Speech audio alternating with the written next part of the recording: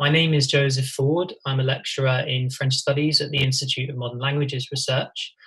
And here at the IMLR, we've spent a little bit of time reflecting on the topic we'll address today and for the rest of the week. And I know these discussions have also been going on at the University of Birmingham, where my co-organiser, Emanuelle Santos, is based. So we're really pleased to co-host what we think is a really important and vital discussion that needs to be had in the discipline today and across the rest of this week. So just to begin with some thanks. So I wanted to thank all the speakers for making these new online dates. Obviously, we'd originally organised this conference in person back in March at the University of Birmingham, and we unfortunately had to cancel that in-person event, but the online does seem to have garnered lots more interest in the conference, which is fantastic to have many more people joining us online and from across the world. I wanted to thank participants who couldn't make these rearranged dates, and we are very much hoping to continue the conversation with them in the future. I need to thank the audience for coming along, and obviously want to encourage you to join in the conversation where you feel able, and I'll cover some of the practical issues a little bit later in terms of how the calls will work on Zoom and how we'll kind of facilitate the discussion. And final thanks again to Emanuelle Santos, who's my brilliant co-organiser at University of Birmingham and who's going to join the call in a second. And I must also thank Kathy Collins at the IMLR, who's done so much work in organising the kind of administration related to this session, the sessions this week.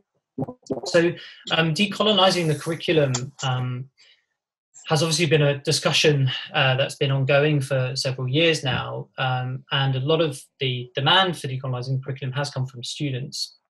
And we've been inspired by conversations going on across universities such as Bristol and SOAS. But we've also noticed that our own discipline, while it's advanced in these areas in research, hasn't necessarily been having as much of a discussion about decolonising the modern languages curriculum in the classroom. And that's really what we're interested in looking at today and over the next few days. And that's why we subtitled our conference a symposium for sharing practices and ideas. And the aim of the symposium is therefore to explore how we might implement a decolonising practice into the university classroom, how we can learn from people's experiences in this area and the ideas that they have in doing that. In the response to our call for papers and more general responses to the programme, it's been really remarkable to see how many people have been interested in these sessions across this week. And we've got over 400 people signed up for the conference over the whole week. And I think they'll drop in and drop out. I can see over 100 on the call already today. But I think that's a really remarkable response and testament to the kind of interest in this topic and the necessity for us to be engaging with this right now. Some sessions of the conference are going to be recorded, and that will be for those kind of unable to join, can watch back later. We're also planning a publication, which we'll be working on after the conference. And one thing we're very keen to stress is that this is the beginning of a conversation that we believe we need to keep having in our discipline. And we're very keen to hear people's ideas about how we engage in that conversation, but also crucially, how we go about bringing our colleagues from across the discipline into that conversation, especially colleagues that perhaps haven't joined the conversation today. I think that's particularly important for us. We do not understand decolonising as ever completed or finished at the point that we have a diversification of the curriculum. We don't really see diversity and decolonising as synonyms, but rather we see decolonisation as this ongoing process and practice in which we should all be engaged. So I'm going to see if, Emanuelle, would you like to come in? Do you have anything to add to my general comments there before I pass over to practical information about the Zoom session? No, I would just like to really thank everybody for being here with us. I am the silent partner because I have a tiny little one, which is 4 months old, and she's not really respecting of timetables. I would just like to say a massive thank you to all of you, to stick to this project regardless this exceptional and horrible circumstances in many ways. I'd like to thank you for your undying commitment with this initiative that, we know that reflective practice is in an everyday life and is absolutely inspiring. And I would like to thank Joe very much because I got a baby in May, and since then he has, of course, communicated with all of you, and then the most part of the organization of the practical methods since the event could not take place in Birmingham. And I would really, really like to thank him here because being a new mom, it's a bit tough. I will be introducing a few of you and some of the sessions, and I'll be part of the Q&A. I mean, I'm here, I'm just a bit in the background. Thank you very much. And Joe, you can take on. Thank you. Brilliant. Thank you, Emanuelle. That's great. And I just want to pass over to some practical questions now before we move to the first session at 10:30. So just to remind you all, I did say this in the email, and you will have received a Zoom link which will work for all sessions throughout the whole week. So you need to just keep your hands on that Zoom link and click on each day, and you should be able to join any session that you'd like throughout the rest of the week. If speakers could please join 5 minutes before their panels due to start, we'll just make sure that all the tech is working, that you're able to share your screen. We will open the chat on for Q&A just before the end of the session. I'm aware there's quite a lot of people on the call, and so I think having the chat open during the talks is going to make a difficult job for me sifting through all the questions. So we'll open it just before the Q&A at the end. The chat can be anonymous if you would like it to be, but could you please direct your anonymous questions to me rather than to everyone, otherwise it will not be anonymous. And if you would like to come on camera and ask your question, that is absolutely fine, and we would encourage that. But let us know in the chat or raise your digital hand, and we'll let you come on, or we can unmute you and let you come on camera to ask your question. In terms of the digital hand, you'll find at the bottom of your screen, if you click on participants, which is on the bottom of the screen, you'll find a button I think to the right hand side called raise hand. So that's how you raise your digital hand. You'll see the program tomorrow will start at the later time of 11 a.m. And then on Thursday we'll be back to 10:30 start, and then on Friday the session is afternoon only from 2 to 4 p.m. And I think that's all from me. Obviously, really thanks to the speakers, and really looking forward to what is a really exciting program. And if there are any questions that you have for me, you can direct them to me in the chat via Zoom, or you can send me an email failing if the chat doesn't work. Okay, so I think that's it. And I'm going to pass straight over to Amar, who I think is online. Amar Guendouzi is Professor of Literature in the Department of English and Faculty of Letters and Languages at Mouloud Mammeri University in Tizi-Ouzou in Algeria. Your title today, Amar, is Decolonising Algerian Course in English Literature. So I'll pass over to you. That's it. Thank you very much. Thank you, John. Thank you so much. Good morning, everyone. It's a great pleasure to join you in this conference. So I started by thanking you, John, for making this conference possible and for accepting my proposal. And I said that this is a very engaging topic with many, many disciplinary ramifications. I will speak about the English literature syllabus in Algeria by discussing 4 aspects, which are curriculum, syllabus, teachers' practice, and textbooks. I start the presentation by my students' perceptions of Africa, perceptions which make it very urgent to engage the topic of decolonizing the English literature syllabus. Indeed, each time I meet my students for the first MA class in African literature, I always ask them about sub-Saharan African countries in order to assess their needs on the subjects. As you can read on the slide, some of their answers are disheartening. Most students think that there were no states nor governments in pre-colonial Africa. For them, pre-colonial Africans lived in, quote, the jungle or mysterious and exotic forests. For my students have very little knowledge of slavery and the horrors of the slave trade. For a few of them, slavery was, quote, natural because the West, quote, is civilized, whereas the blacks lived in, quote, darkness. For most of my students, pre-colonial Africans spoke only one language and had, quote, a primitive culture.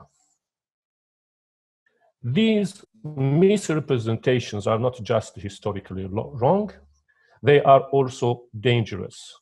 Hopefully, they are altogether amended at the end of the African literature class. However, the inappropriate teaching of English literature might be responsible in the students' misrepresentations. It is true that the students' knowledge of African past and geography is very poor, but the vocabulary they use, such as savage, darkness, primitive, is found in the English fiction they are exposed to. Hence, the urgent need to decolonize the subject of English literature. So this presentation intends to address this need by reading critically the curriculum of the BA course in English, raising issues about the English literature syllabus, discussing the literature teachers' practice, and demonstrating the need for new classroom materials.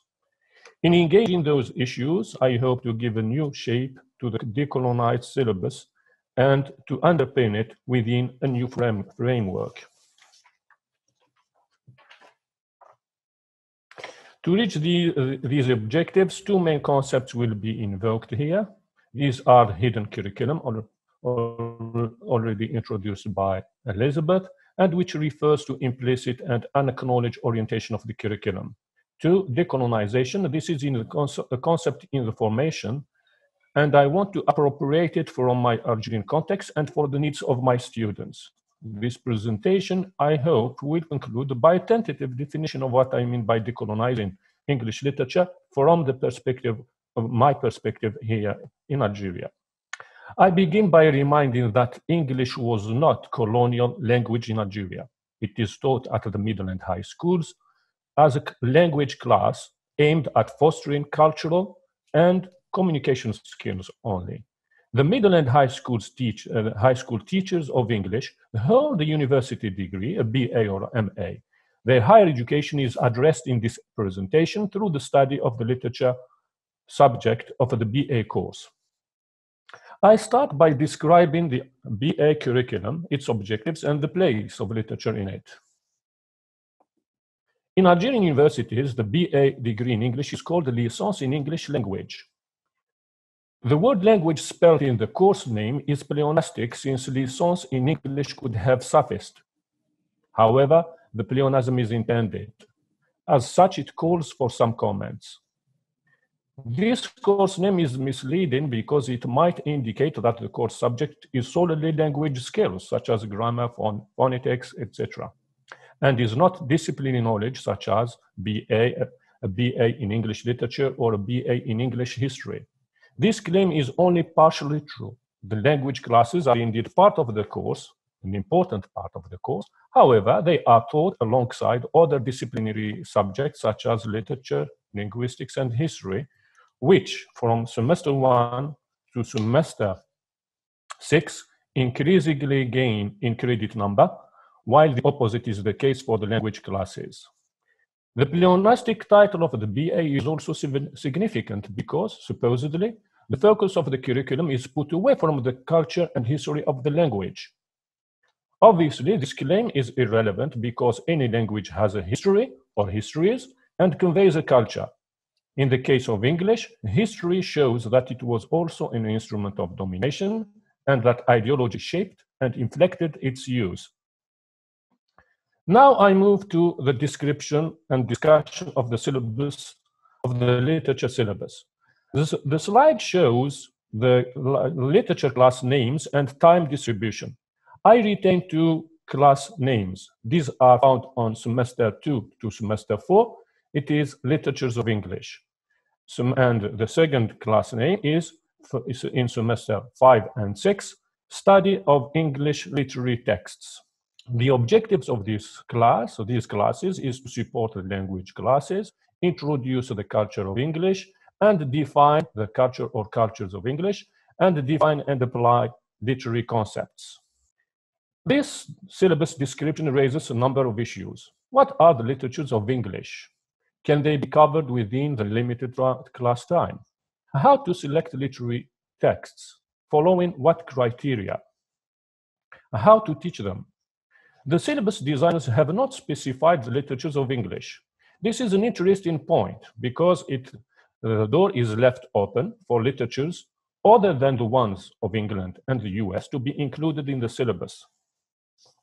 However, the syllabus gives no orientation as to the choice of literary texts, nor on the way they should be taught. Why? In fact, here lies the crux of the matter, because the lack of orientation is not fortuitous, nor without serious consequences. Does the absence of orientation reflect the designer's lack of awareness of the imperial thrust and the ethnic bias of a large segment of English literature? Or is it just the opposite, i.e. the designers were fully aware of the issue underlying the teaching of English literature and couldn't solve it? In either cases, the absence of orientation as to the choice of literary text is problematic. It may arise out of the vague and blurred definition of what we mean today by English literature or literatures in English. For if the English language has an ancestral homeland, literatures in English are found now in all continents. This leads me to the investigation of the literature subject contents. How do teachers flesh out the syllabus given that it is vague and ambiguous? In most Algerian departments of English, literatures of English is understood solely as, quote, mainstream English and American literatures. A few departments include in their teachings literatures from other countries or minority UK and US literatures. The teaching is organized chronologically from the early modern period to the postmodern one. The classes are also articulated around literary movements or periods such as literature of reason, romanticism, realism and naturalism, and modernist literature. When an author is selected, he or she is thought to be, quote, well-known and his work, quote, distinguished. The analysis, the literary works or literary text analysis is uninformed by critical theory, dealing solely with plot, characters, setting, themes, and diction. The authors who figure most prominently in the program are Shakespeare, Defoe, Wordsworth, Conrad, and Joyce. Interviews conducted with teachers have shown that they teach following a historical approach because simply it is, quote, convenient. They claim that they were taught the same stuff and in the same way. It is this stuff they add that is found in the library resources. Most of the young teachers would probably not know, but their approach to the subject of literatures in English is informed by liberal humanist approach. Though dated, this practice of literature teaching survives in our departments through textbooks and anthologies, which make it very convenient to teach literature through chronology and by singling out, quote, outstanding and essential authors. This brings me to the exploration of some English literature textbooks to understand how colonial discourse operates through the liberal humanist approach. For this, I have selected and examined 3 books whose contents are in line with my colleagues' practice. The publishing details of the 3 books are mentioned on the slide. The first book is American, published in colonial time. The second is English, published in colonial time and republished after decolonisation. The third one is a French book published long after decolonisation. In spite of the time span and the geographical location separating the publications of these books, they are all informed by the liberal humanist approach, which structures their pedagogical contents and confers unity to their subject. Critics have already unveiled the values, attitudes, and assumptions of this approach, which also nurtures in learners the kind of thoughtless perceptions held by my students on Africa and Africans. For this reason, I will not restate them here. I will rather expand on the following questions with regard to English literary history. What do the textbooks say about English cross-cultural encounters since early 17th century? Do they establish any link between English language and literature on the one hand and empire on the other? How do they introduce major colonial authors, namely Defoe, Kipling, and Conrad, and their colonial texts? The exploration of their textbooks reveals, I'm afraid, that colonial history and politics are almost glossed over by the authors. All developments in English literature are presented as endogenous to England, its government, intellectual elite, and society, as if the first English cultural encounters with Africa did not occur until the end of the 19th century, and as if imperialism did not enter English politics and literature until Conrad and Kipling. Though English literary history is divided into different periods or movements, there is in the textbooks no period called, for example, the literature of empire or colonial literature. The criteria for the inclusion or exclusion of a writer are not stated clearly by the authors of the textbooks. Add to this, Anglophone literary voices from the empire are altogether absent, as if no native literary voice emerged from the colonies for centuries. Finally, colonial authors such as Defoe, Conrad, and Kipling are all given apolitical readings.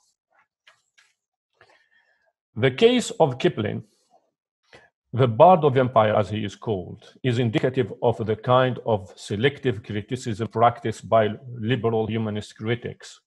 Grebani praises the Kipling's Jungle Books and considers them very beautiful and imaginative. And he also extols his short stories as being, quote, very real and very romantic at the same time.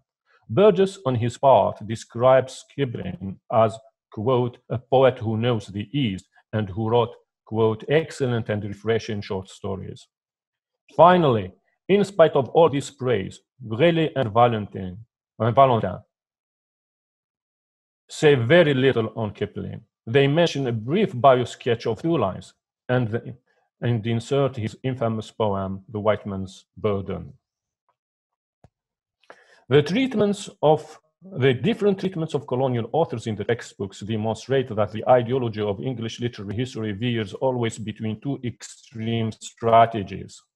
These are aesthetic and apolitical celebration or concealment. Though they seem different, the 2 strategies are meant to fulfill one aim: to gloss over, skip, or repress the unpleasant nature of colonial domination and the author's contribution, the studied author's contribution in propagating the ideals of imperialism. Therefore, any attempt to decolonize the curriculum, therefore, any attempt to decolonize the literature syllabus has to be concerned with bringing to the light of history first, and then to critical analysis second, of what was rendered invisible by ideology. This includes, first, colonial the colonial ethics, policies, practices, laws, etc., which shaped colonial authors' consciousness.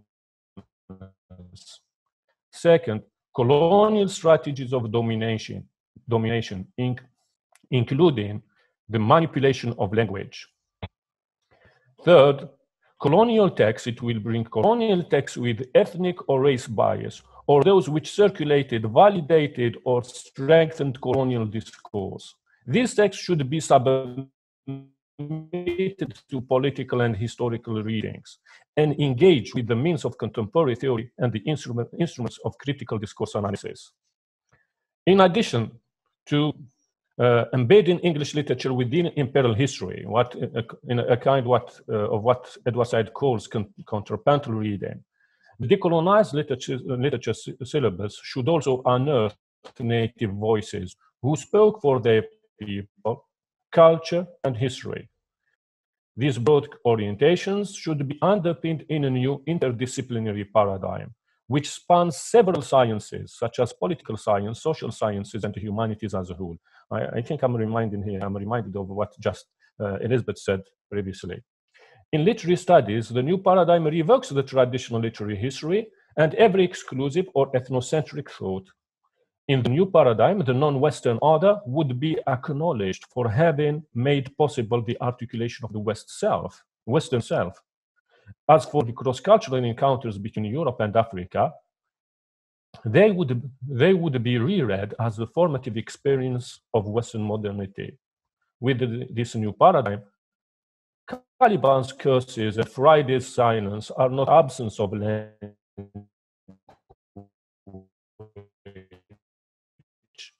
are not absence of speech, which bears witness to the birth of an interconnected world where nations, languages, and cultures enjoy mutual recognition, and where other futures of more justice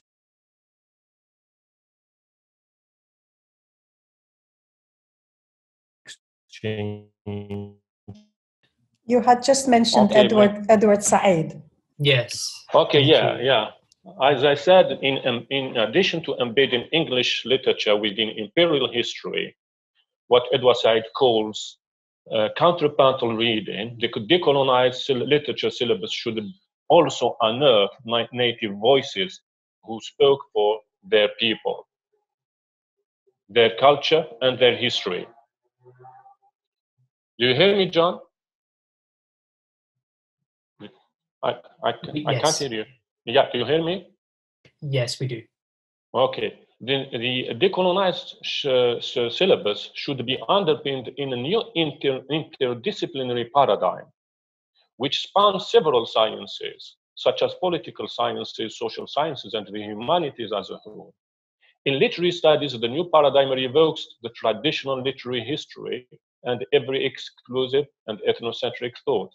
In the new paradigm, the non-Western order would be acknowledged for having made possible the articulation of the modern Western self. As for the cross-cultural encounters between Europe and Africa, they would be reread as a formative experience of Western modernity.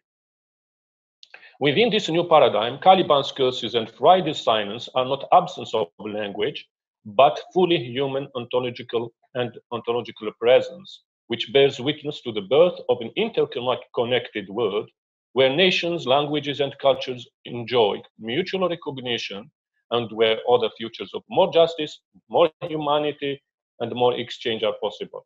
Is that all right? Wonderful. Perfect. Thank you, Amar. Great. Thank you very much for your presentation and for that perspective on Algeria, which gives us some food for thought, I think, in terms of how we conceive of the problem here. So thank you all for brilliant presentations. Thank you for joining us again after this morning's session. And we are, in this session, looking at, we've entitled the second panel, From Language Canons to a Decolonized Literary and Theoretical Commons. And we've actually got three speakers. Mbaye will not make it today, but we may well be able to catch up with him later in the week. So we've got three papers, including my own and Emanuelle's. which is a co-written paper which I'll deliver. We've got Melisande Varin, and we've got Ruth Bush. Now, Ruth's talk, which I'm about to share with you, is a pre-recorded talk because Ruth was unfortunately not able to join us in person today, but she has been kind enough to pre-record a talk, which I'll play back over the platform in a second. Ruth, I'll try and introduce Ruth and share the talk at the same time, but bear with me as I try and work out the technicalities of sharing my screen. There we go. So I'm hoping now you can all see and hopefully hear Ruth. And I'm just going to introduce Ruth before I press play. So Ruth is, as I say, unable to join us in person today, but she's very keen to watch back the Q&A at the end of this session and to engage with anyone who would like to ask questions of her talk afterwards. As you'll see, Ruth's very keen to for this to be the beginning of a conversation, as we are too. So Ruth is Senior Lecturer in French and Comparative Literature at the University of Bristol. She is also Programme Director for the MA in Black Humanities at the University of Bristol. And Ruth was initially a keynote speaker for our conference, but we decided in the end that we would rather have a discussion as peers here. We would rather not unnecessarily introduce hierarchy into the equation, so we've gone down the route of not having any keynote speakers in the symposium, and we hope that will help in many ways to facilitate a kind of honest and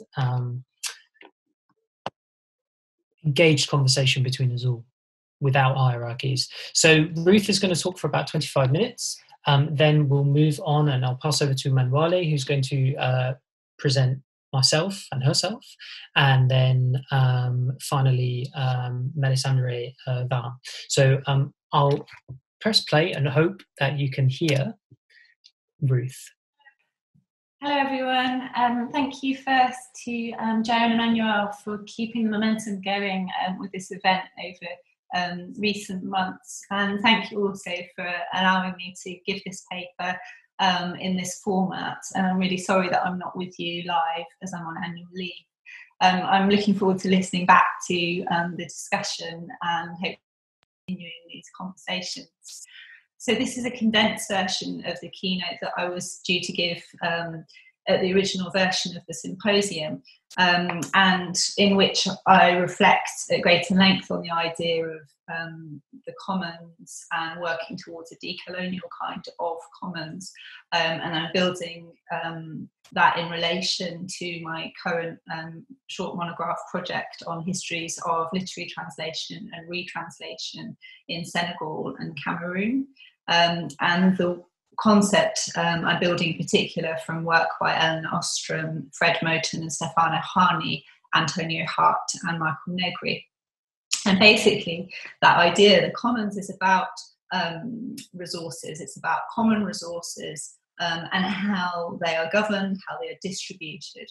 And so in terms of resources, we're thinking about multilingualism and language as a resource, the literary imagination as a resource for self and collective imaginative expression, but which is also really fraught and subject to ideological and political pressures. So there's also a material dimension to the project in thinking through how resources such as funding for education, mentorship, publishing, distribution, access to digital technology shape histories of translation, in particular retranslation. In terms of this particular symposium, though, I want to make a broader argument, and the broader argument is about the need to return critically to the history of the discipline of modern languages, and that return then informing a future idea of a literary and linguistics commons. And I found helpful, as I'm sure many of you have, the manifesto, which is included in Alison Phipps' book, Decolonising Multilingualism, and particularly this argument.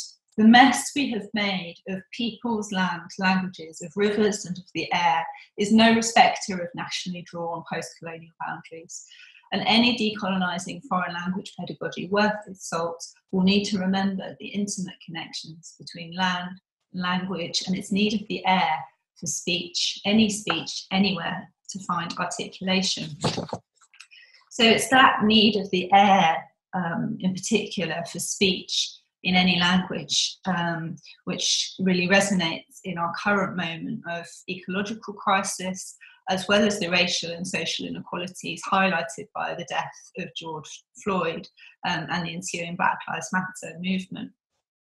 And so I'm going to unpack a bit further and try to begin to historicise these current calls for a decolonial approach.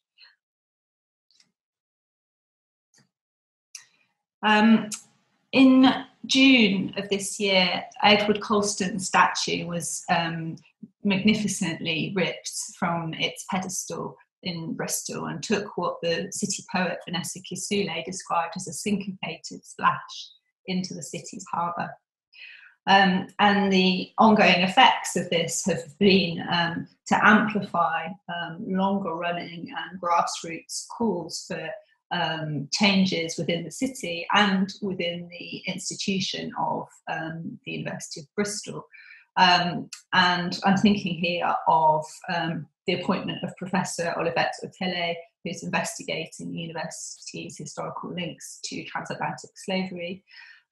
Also, the work that I've been closely involved in around the MA Black Humanities and the Associated Centre for Black Humanities, and the kind of now strong bottom-up and top-down work on scholarship schemes, renaming of buildings, the deeper reflection on the form of the curriculum, redesigning the university's crest.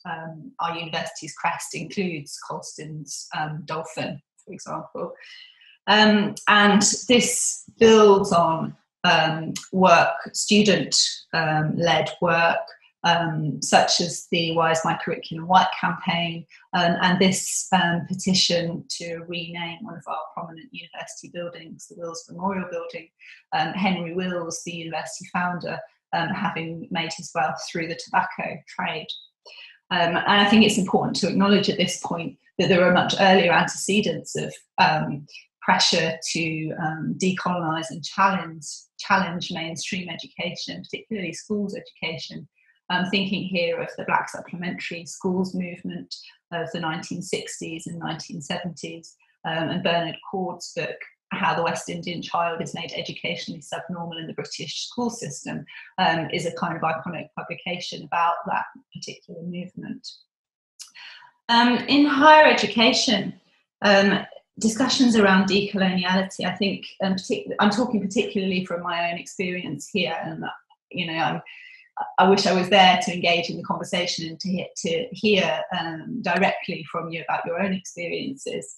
But these conversations expose very personal and individual kinds of vulnerability, I think, and also those kind of blind spots in and dead ends, if you like, or impasse in how we conceptualise and think about academic disciplines.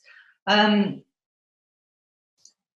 I think there are, in my own area of literary studies, there has been some quite extensive reflection on the connections between coloniality and the discipline of literary studies, particularly English literary studies.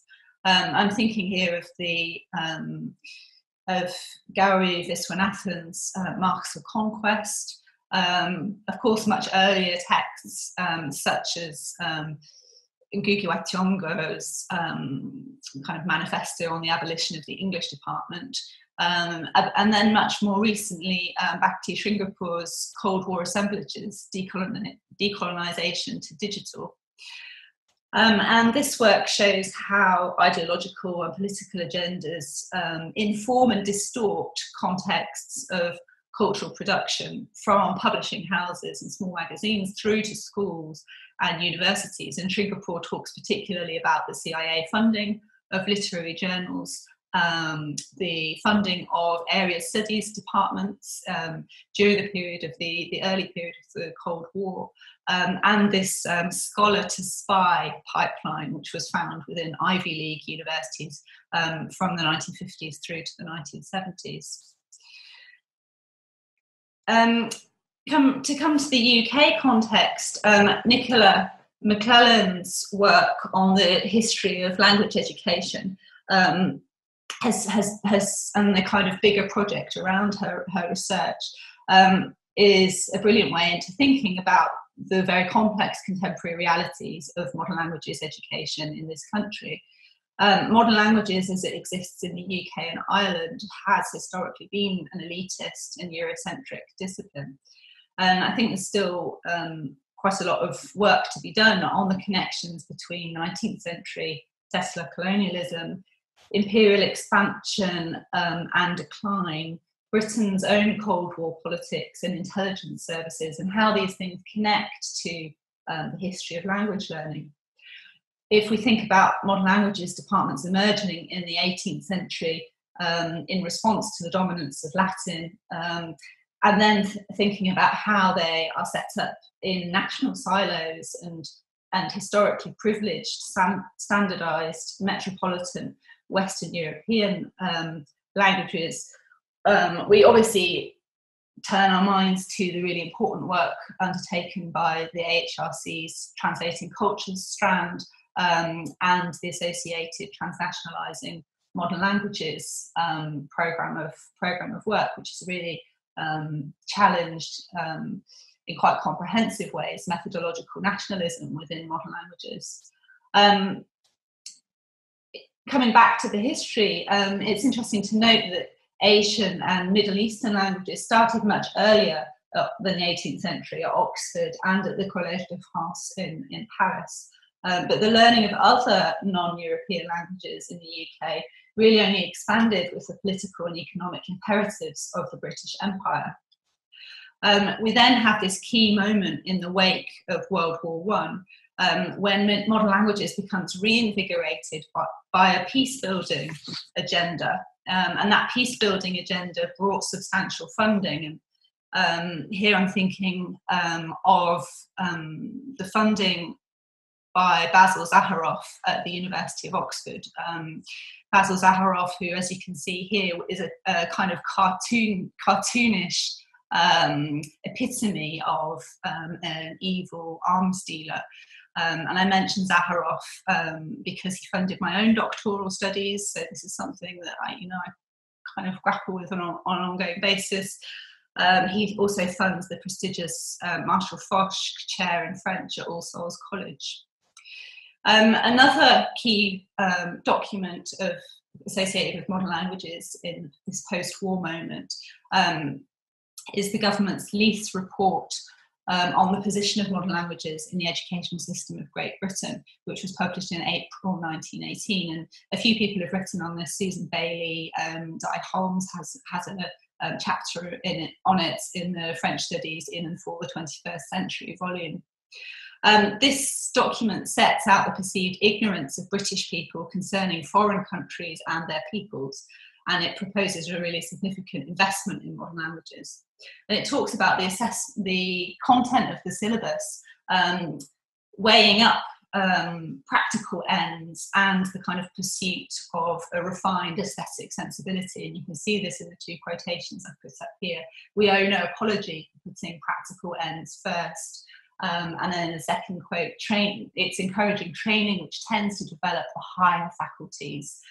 Note later in that quotation, it cannot bring them to all. In their fullness, they can be possessed by a few. But in some measure, they may be shared by all who desire them. So there's a kind of echo here of that 19th century Arnoldian defence of higher education, of high culture. It's interesting that the report argues for French as by far the most important language in the history of modern civilization. And, anyone with even a kind of brief engagement with post-colonial theory will recognise immediately the unspoken implication of that statement, that where there is an idea of civilization, there is also the idea of what is not or less civilized. And that colonial binary which underpins the physical and epistemic violence of directly contemporary French civilizing mission, British indirect rule, Germany's occupation of present-day Cameroon, Namibia and Togo, Italy's invasion of Abyssinia, Belgium's exploitation of the Congo, and the Portuguese colonial project in Angola, Mozambique and Guinea-Bissau. I think I'm going to talk a little bit about some of the institutional barriers and methodological challenges which I think continue to pose obstacles in some universities. And again, this is a kind of provocation, and I'd like to continue this discussion in relation to other people's experience of their own departments. There are kind of three main ones. The first one is the integration of non-metropolitan European languages into our teaching. The second is how we connect with English studies. And the third is the tension between literature or cultural studies and language studies within the discipline.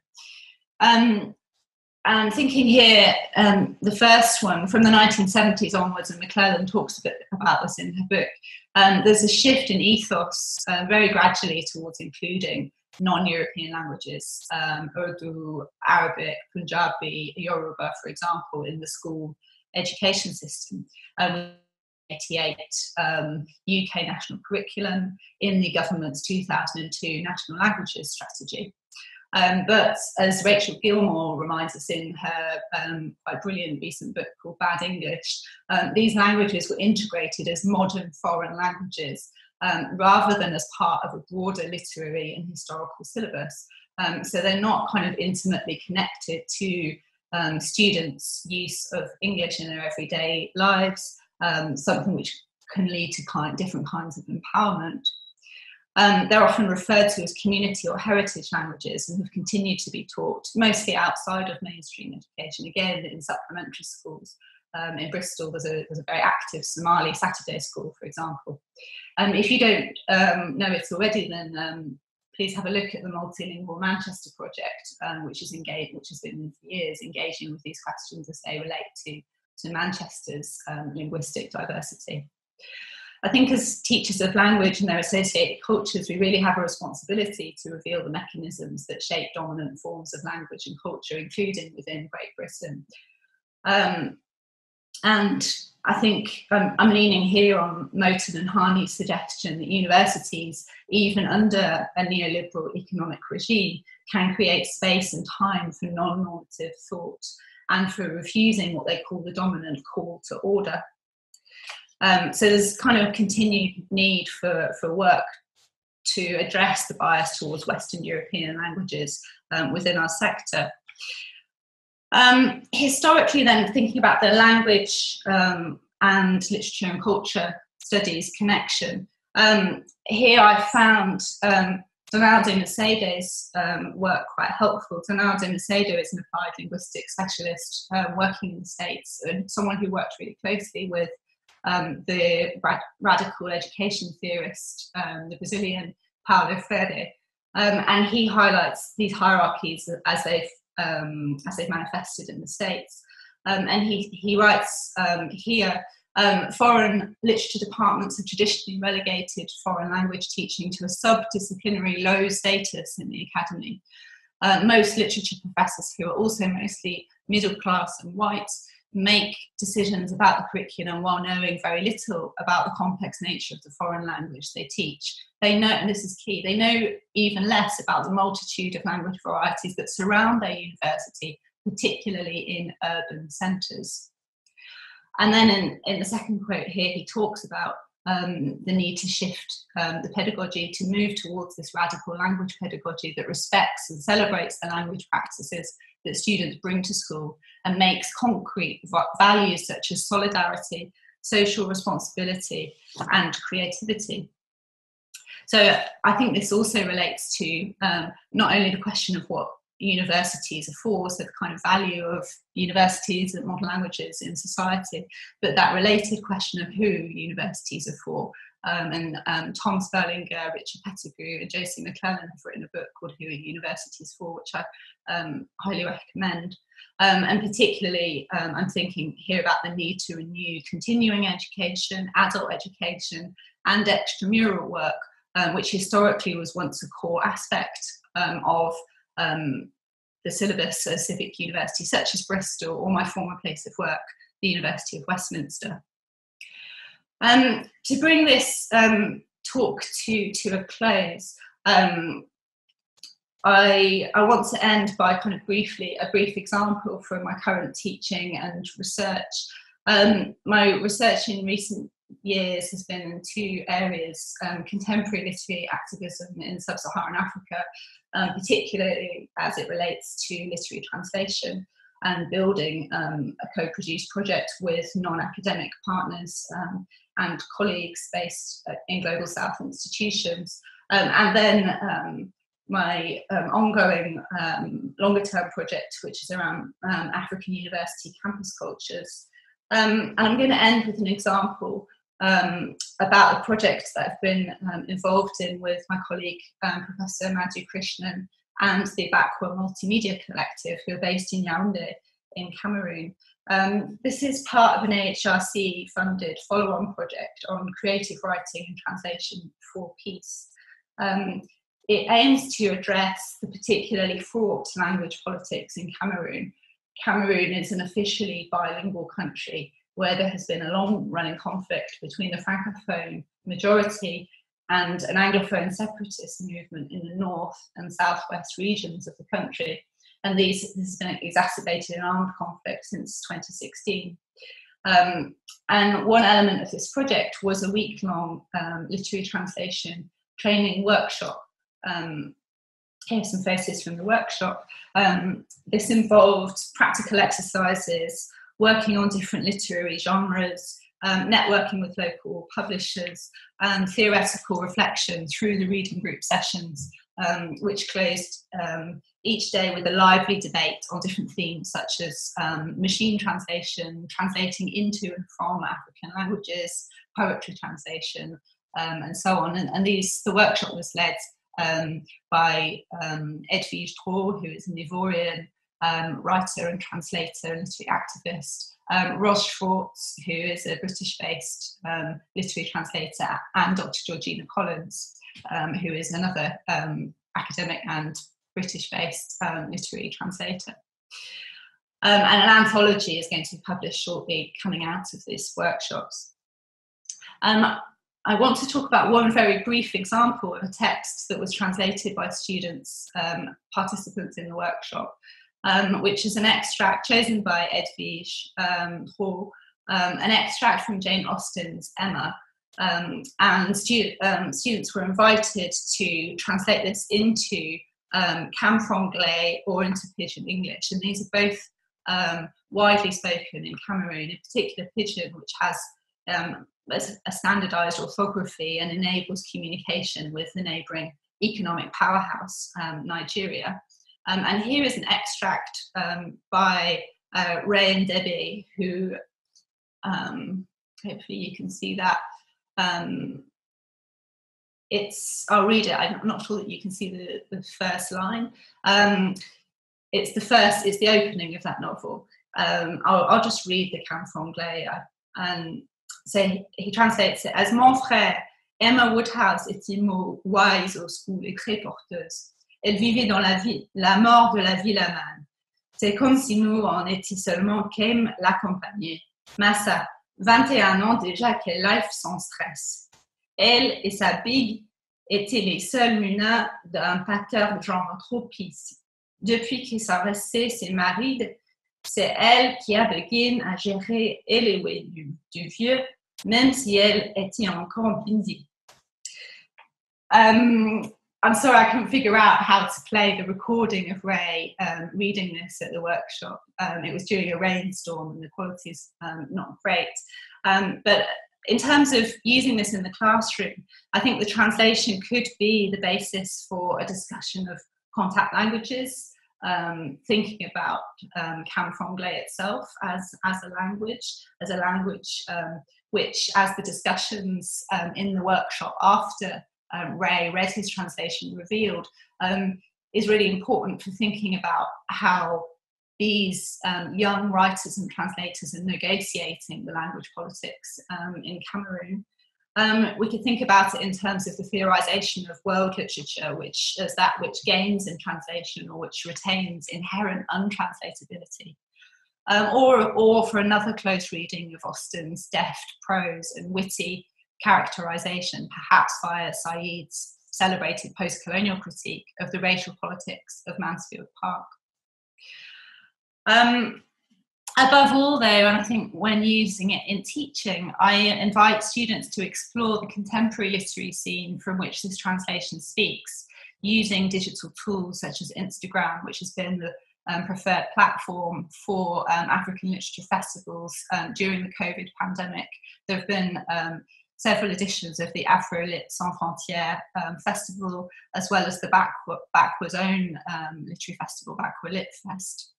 I'd also encourage students to discuss their own use of non-standard English and to think about how and when and whether they encounter that in literary texts that they've read, particularly texts they might have read at school. Lastly, I think I'd really emphasise the common experience of participating in this workshop and the kinds of feedback that participants provided about the importance of sharing these spaces, sharing the conversations, sharing climatic conditions, and how these framed that particular multilingual moment of Ray's translation in ways that were only partly captured in the recording.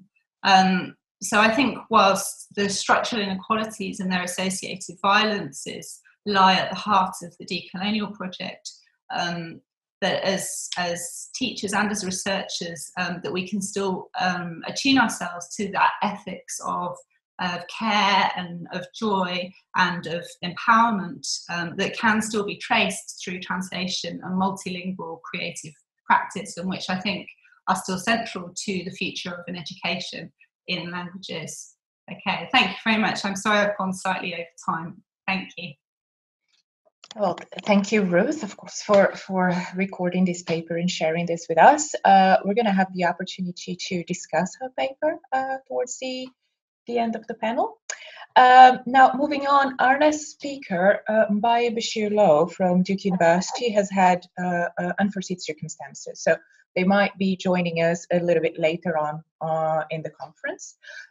What's going to happen now is that Joseph Ford is going to be reading the paper authored by him and me.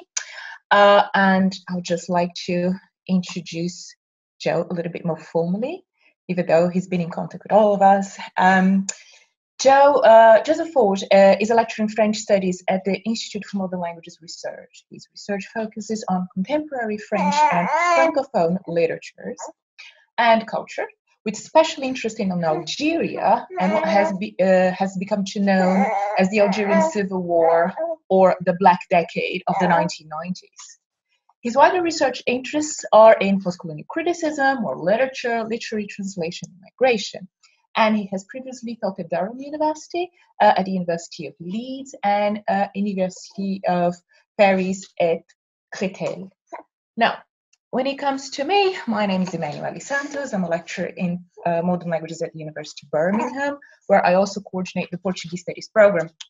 My research focuses in intersections between the cultures of the Portuguese-speaking world, postcolonial studies, theories of oral literature, and they draw attention into the local systemic dialectics of epistemology and also literary critical theory. My work also addresses representations of race, gender and sexuality, memory studies, world systems theory, and decolonial critique, especially with regards with structures of inequality, oppression, and hegemony. Now, the paper that Joe will be reading for us today is titled Deconstruct to Decolonize Towards a Decolonial Practice. Joe, please. Thank you. Thank you very much, Emanuelle, and thank you all for joining.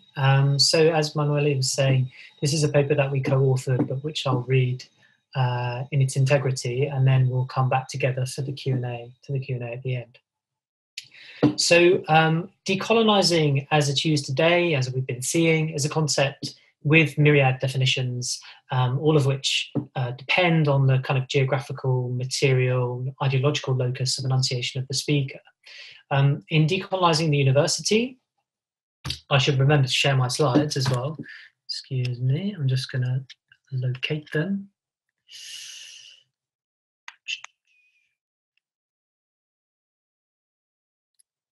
Bear with me 2 seconds.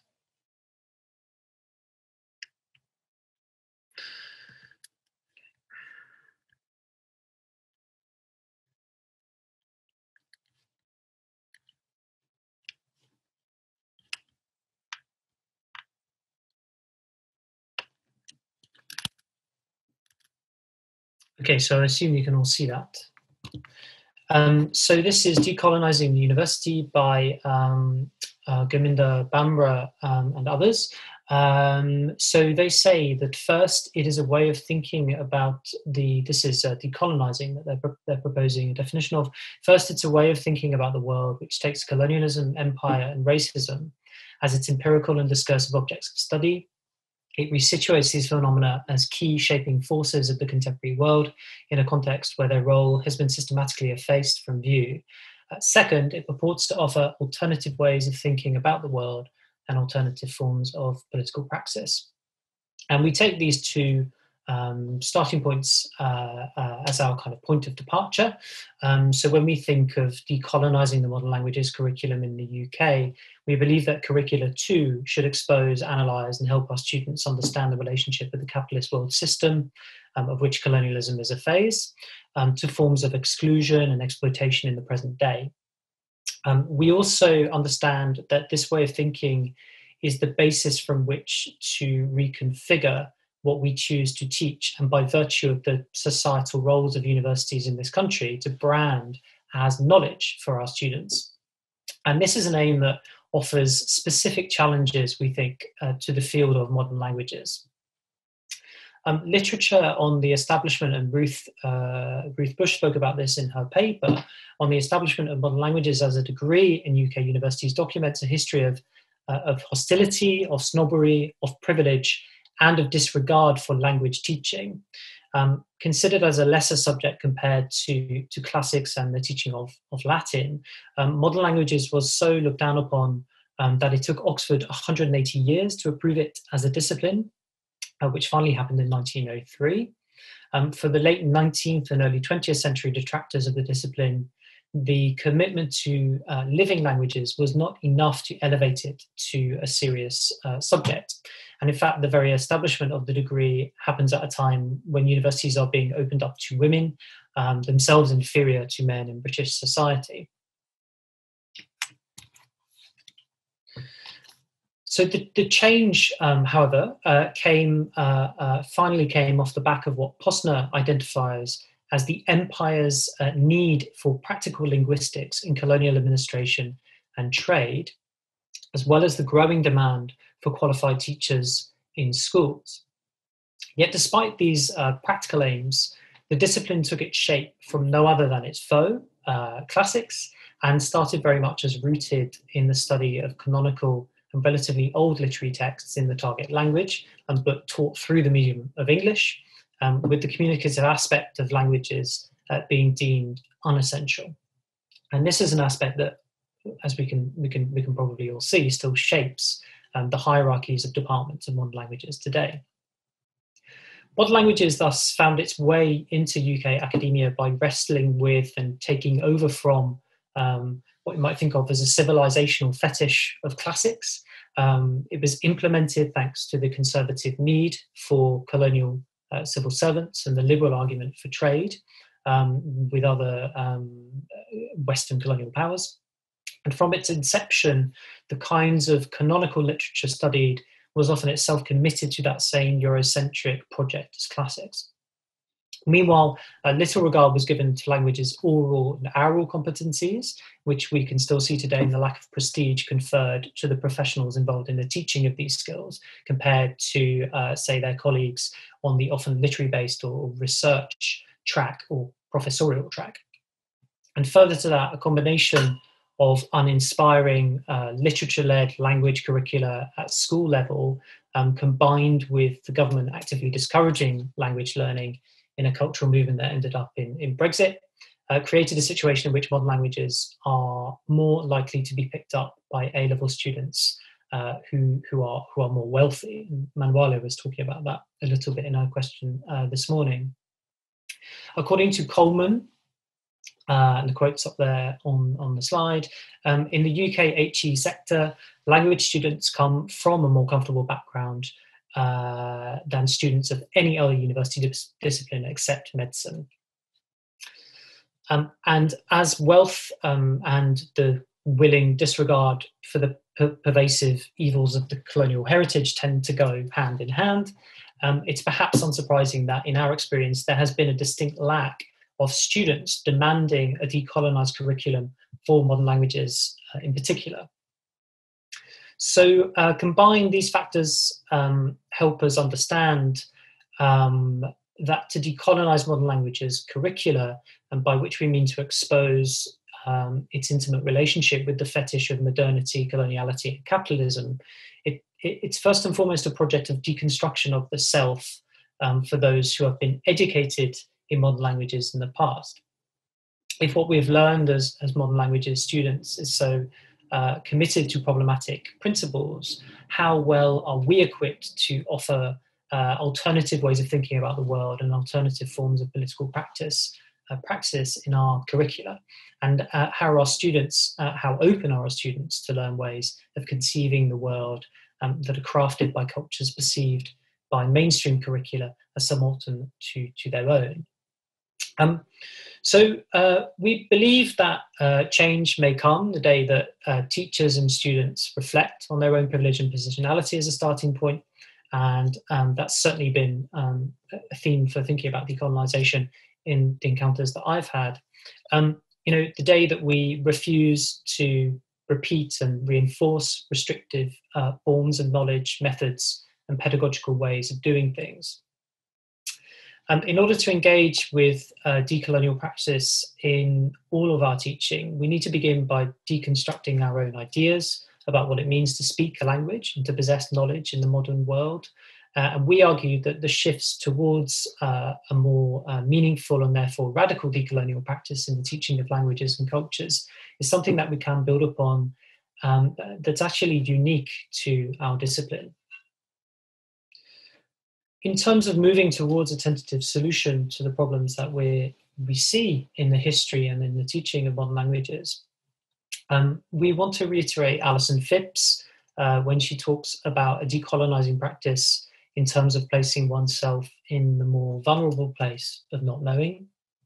We're suspicious of the metaphorization of the term decolonisation, which removes the process from the actual work of what Tuck and Yang describe as repatriating indigenous land and life. And we understand decolonisation, as we were saying this morning, as an ongoing process or set of practices, not something that can simply be completed or finished. In practical terms, what we want to suggest is a cross-languages staff working group in all modern languages departments to discuss this idea of deconstruct to decolonise. And this would be a means of moving towards a decolonial practice in departments across the UK and perhaps beyond. The core idea here is to move firmly away from decolonisation as this buzzword for diversifying the curriculum and to unpack how the term has often been co-opted for what Tuck and Yang call a series of moves to innocence, which in the US context in which they're writing, work to, quote, reconcile settler guilt and complicity and rescue settler futurity. We believe it's vital for there to be a space in which we together, staff can find their own way to begin the hard, unsettling work of decolonisation that brings about a recognition that it is in fact perfectly possible to do harm to others just by being oneself. And I'm quoting Tuck and Yang there. This means we're less interested in proposing new modules to address the problem of coloniality in our curriculum. Rather, we propose that it's essential to have staff question their very understanding of modern languages, to consider in what ways their existing disciplinary offers perpetuate colonial power structures. And the three initial points for discussion in our proposed working group include deconstructing key concepts that are central to our understanding of what we do in the modern university and in modern languages in particular. So in the second part of this paper, we just briefly want to comment on each of these concepts in turn. And we're obviously very open to suggestions and welcome suggestions on how to structure what kind of terms we might want to deconstruct as part of this working group, but also ways in which we might structure this engagement with our colleagues. We're obviously very aware that this isn't necessarily going to be an easy sell to many of our peers, but we're confident that now is as good a time as any for attempting this. So the first term we want to deconstruct is modernity. So the modern in modern languages does more than to mark the time of emergence of the languages we teach. It naturalizes modernity by defining it as the starting point for language as a whole, not just to the European languages that we teach. And this is particularly so in cases where we market our languages as global languages.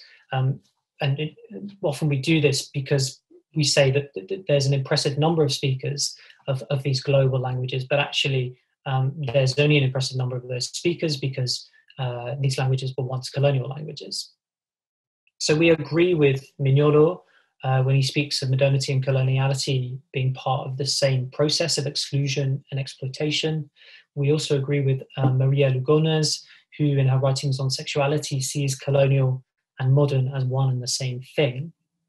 By making modernity central to what we do in our discipline, we make it into both a point of departure and a point of arrival by reifying its centrality, which necessarily reproduces the very epistemicide that it's based upon.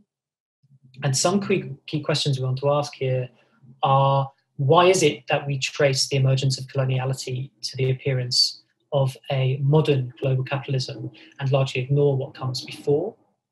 And what can be productively gained from a discussion with our medieval studies colleagues, and how might we productively reframe the study of constructs such as modernity and knowledge across time as well as geographies? When were these terminologies and concepts coined, and how complicit are they to the hegemony of modernity? Our second term is knowledge. As Linda Tuhiwai Smith and others demonstrate, knowledge is not a free-floating, innocent thing to be discovered by us and our students. It has been at the core of the colonizing process and as one of the raw materials of imperialism. Knowledge that's been discovered or perhaps taken from indigenous communities was not only commodified within existing Western knowledge systems, that same knowledge was then also put to use to colonize indigenous communities. As Smith puts it, imperialism and colonialism are the specific formations through which the West came to see, to name, and to know indigenous communities. Thus, in order to move towards the practice of decolonizing knowledge, we must first acknowledge that there is a contradiction at the very heart of the idea of a decolonized knowledge. Here we want to restate our understanding of decolonization as an ongoing process, but at the same time acknowledge that we do need to create practical suggestions for new modes of teaching that move us beyond a place where we are perpetuating colonizing structures. So some more questions I think we need to work through with our colleagues and students. If research has been deeply embedded in the ideology and practice of imperialism, then how are the source materials we use in class implicated in colonial exploitation? Are discoveries ever innocently made? How do we get away from our own ways of seeing, writing, citing, and referring to the world in or via scholarly articles, chapters, and books? If a decolonial practice means establishing alternative methods for citing and referring to knowledge encounters, to what extent can this be done in the classroom together with students? So how can the use of these alternative methods be assessed? Should we be asking the more radical question of whether there's a role for traditional assessment at all? And one thing to consider here is how we can use the classroom to genuinely prepare students for life outside of the privatized space of the university. Is it possible to have students, for example, design a knowledge commons that would then be made available outside the university? Is there a work students themselves can do in studying the ways the university itself is implicated in colonialism and slavery, with students then assessed on the knowledge commons that they create about that complicity? We're also very much aware that in a results-driven environment, students will only see as knowledge that which is branded as such by their markers, by their university tutors. But this means that we do actually have some real power here to change students' views on what constitutes knowledge. And we'd also hope that such moves by staff would lead students themselves to start demanding these other modes of assessment that give students a whole new critical lexicon and range of skills that can be applied in the kind of quote unquote real world. The third term that we want to suggest needs deconstructing is language. Even before, and this is getting at some of the questions that Ruth was raising there at the end of her talk, even before we ask a question about learning non-European, non-modern languages, indigenous languages, our experience of language teaching and learning is of a classroom that actually really totally neglects plurality, variation, and diversity in the European languages that we already teach. We maintain ideas of right and wrong that are detached from the everyday pragmatics of communication.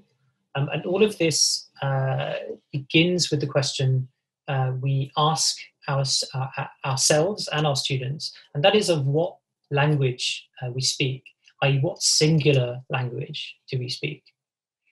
And this needs to think more about how we perceive the word language is central to decolonising the curriculum, we think. And we think we need to begin embarking on a new process of learning and teaching indigenous languages and cultures, but also language variation in universities. And in some ways that has to come first.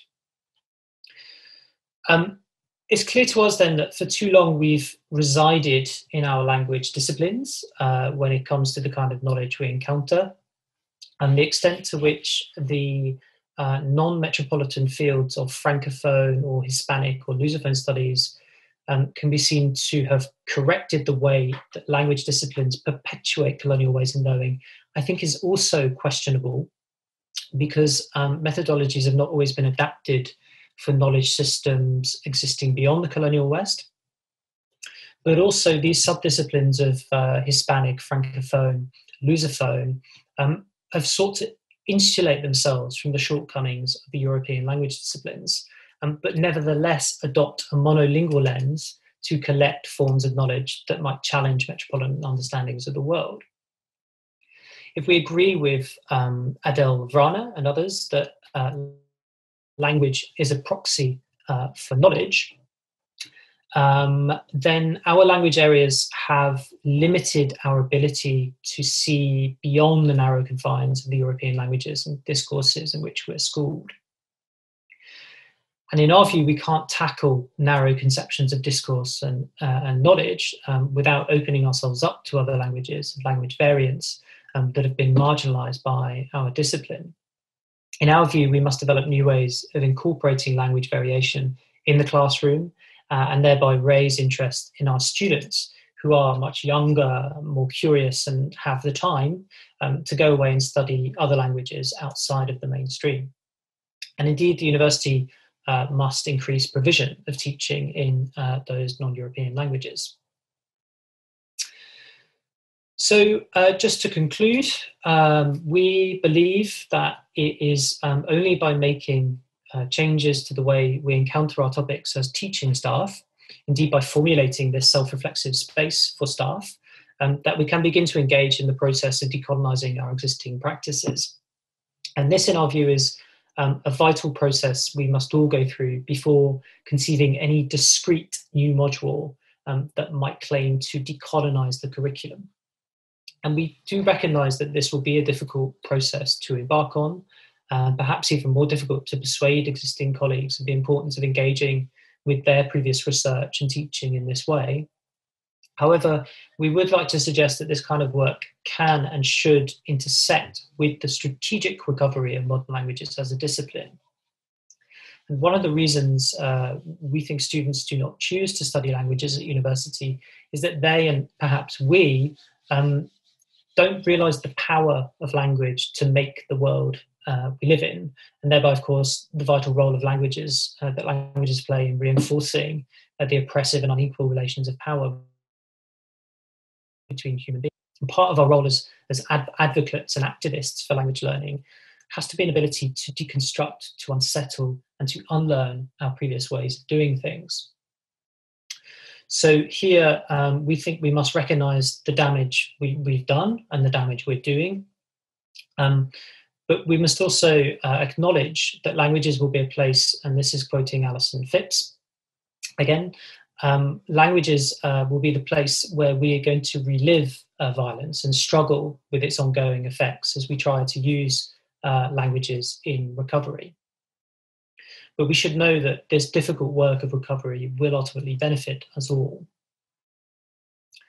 So we want to suggest a practical solution for taking further small steps to rethink our offer in languages and for reflecting on the different meanings of our departure points. But we also want to think carefully about what the meaning of what we conceive of as a recovery in relation to languages learning and teaching in universities.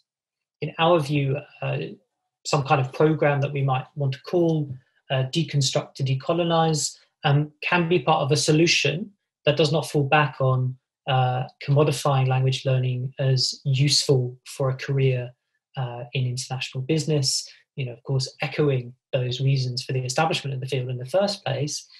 For us, commodification means focusing almost exclusively on measurable and monolingual language skills, a pathway that ignores the inherently interdisciplinary and diverse nature of the study of languages at university. And for us, commodification cannot be part of the solution. Instead, we want to raise the stakes of our discipline, solidifying its position as one that offers a self-reflexive, linguistic and epistemological practice necessary for remaking a kinder, more compassionate and equal world in which decolonisation is not just a buzzword or metaphor, but part of a meaningful deconstructive practice we apply first and foremost to ourselves. Thank you. Thank you very much, Joe. Thank you very much. And we move on. We are going to go now to listen to the paper by Melisande Varin. Melisande is an independent artist who use their identities as Black non-binary co-parent to find, make, and collect new routes to and new forms of knowledge and creation sharing. Melisande recently left the University of Warwick in Luxembourg to continue their research, making and caring away from the institution. Before undertaking their PhD studies, they studied at the UCL in Environment and Sustainable Development. Melisande's paper's title today is Where Words Fail, Looking for a Language at the Margins of Western Universities. Melisande, thank you so much for joining us. And if you'd like to begin. Yeah. Thank you. So I'm going to speak with one phone, and you will see me through another screen, so I'm not sure how it's going to work. So maybe it will be my name in big for a little while, and then I'll share with you a video. So, decolonizing modern languages is also a matter of decentering knowledge from verbal to embodied knowledge. My hypothesis is that where academic words fail, artistic interpretation of feelings could crack through the thick skin of colonial and thus reductionist forms and content of knowledge. In the 2020 abstract of throwing our bodies against the white background of academia, Aziza Johnson writes, this paper addresses the difficulty of conducting research about non-white racialized persons while working within predominantly white academic institutions. A sentence that I would like to queer use as I practice deviation from academic language to the fractal languages I ought to use to survive. Fractal is used here as opposed to so-called fragmented as I weave my argument and claim the right for unbelonging in white universities. This gesture also echoed Chapter 5, How to Tame a Wild Tongue in Borderlands La Frontera, The New Mestiza, by Gloria Anzaldúa. The author quotes Ray Gwynne-Smith, who is to say that robbing a people of its language is less violent than war. I observe and feel the impossibility for Black and post-colonial beings to find and make a lieu out of white academic institutions. I use lieu in Martinican thinker Patrick Chamoiseau's terms, which is a place for us marginalized over to finally bloom. Monolithic academic language imposition is violent and contributes in what I frame as the still ongoing war against Black bodies reproducing itself within academic spaces too. Inspired by the potential of exploring counter-hegemonic ways to hold conversations after Gayatri Chakravarty-Spivak, I would like to limit the input of words that are in fact complex colored feelings translated to and for an academic audience. Instead, I would like to invite you to feel through my experiences as a self-identified Black non-binary co-parent of a 1-year-old being at the time of the video that I'm going to share with you. I was looking for ways to navigate white university as a PhD student at both the University of Warwick in Theatre and Performance Studies and the University of Luxembourg in Sciences du Langage. This audiovisual assemblage is made of a series of uncut images. I made it as a guerrilla film, made with what I had, so a home camera and very limited time, as I withdrew my energies from what I and other Black beings experienced as an hostile environment. And for more on this point, I invite you to look at the work of McKittrick. Out of order, please do not use is the title of the audiovisual material I made as a by note to the institution where I have experienced gendered racism in multiple forms. I would now like to share with you and end this verbal translation with an extract of the description of the audiovisual assemblage. So I quote myself. Institutional gendered racism is not something that should be dealt with in closed doors, closed rooms, by white people for white people to secure their positions of power. The university as an institution needs to pay Black beings for their labor, need to reevaluate values assigned to pluriversal forms of knowledge and knowledge content. The university needs to be kind, politically kind, to care, and to stop performing white survival. As of today, 22nd of June 2020 at 11:48, I withdraw my energies from this violent space that made me suffocate. I will now share my screen, and then maybe while you're watching the video or after when we have the Q&A, I will drop you a link, the link of a collective open letter I've contributed in to address whiteness in its specific forms within theater, dance, and performance studies in the UK. And I would like to thank you now for inhabiting the internet space with me for a little while I'm looking for a way to share my screen with you. Okay.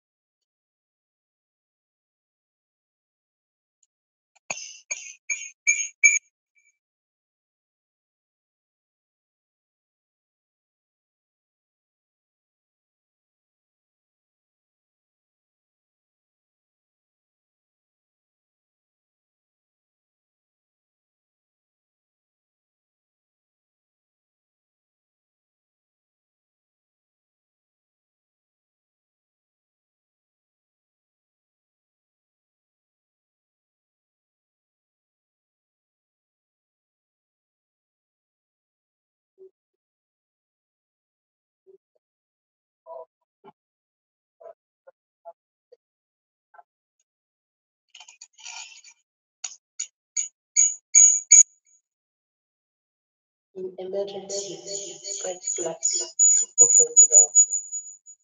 In case of emergency, break glass to open door.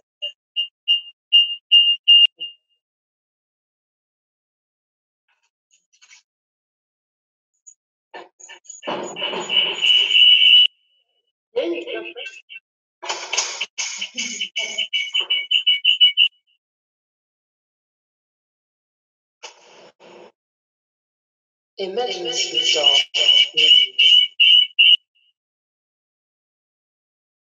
Emergency door. In case of emergency, lift, cover, break glass to open door. Unlock, emergency break glass to open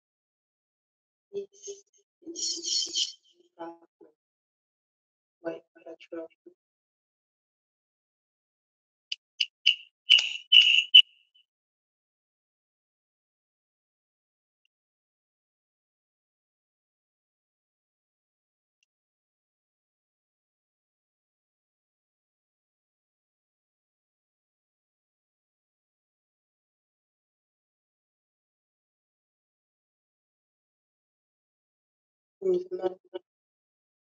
I couldn't see myself. Maybe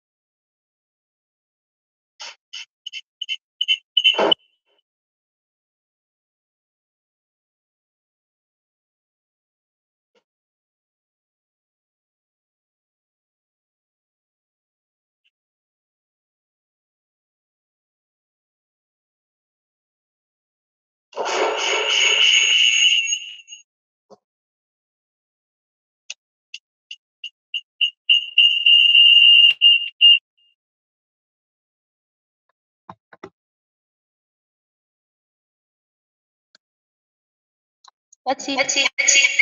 Well, thank you. Thank you very much, Melisandre. Thank you very much for sharing this with us. So we have now a little less than 20 minutes for discussions.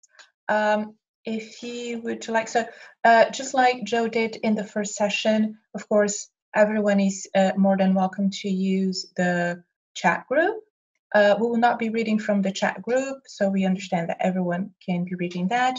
And we would like, if anyone has a question, so they can raise their hand and electronically raise their hand using the raising your hand tool at the bottom of your screen, and share questions, thoughts, ideas, anyone that can help us continue our work, and which can dialogue. Also, with in case in terms of Ruth's paper, she's not here, but she was really looking forward to seeing how people took her paper and for them to express themselves, because again, her session was recorded, and she's really looking forward to hear what we have to say about what she has brought forward.